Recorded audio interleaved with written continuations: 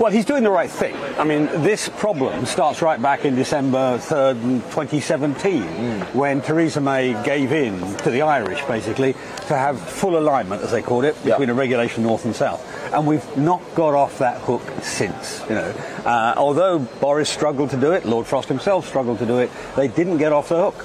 And so we're still stuck with a position where where Northern Ireland is sort of a member of the European Union. In a way, that's how the rules work.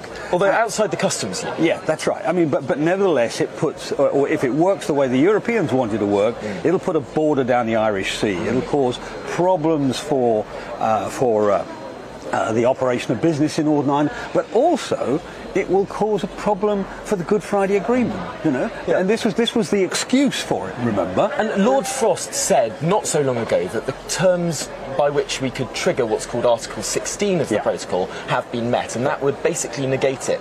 Why hasn't the government triggered it? Well, because what will happen when they trigger it is there'll be a lawsuit, you know, and one of the problems in the negotiation so far is the sides have been getting further apart, not closer together. Normally, when you have a negotiation, they get closer together over time. It actually is getting further apart. And triggering Article 16 will push them even further apart.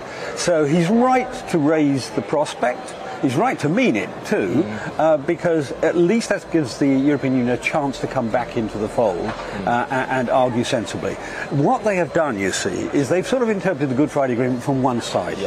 And David Trimble, who put his life on the line, he won a Nobel Prize for getting it, but he put his life on the line. He's the only man who's been threatened by both sides, you know, has said in terms, this is undermining the Good Friday Agreement. So Lord Frost has got the moral high ground in this, and the European Union has got to shape up.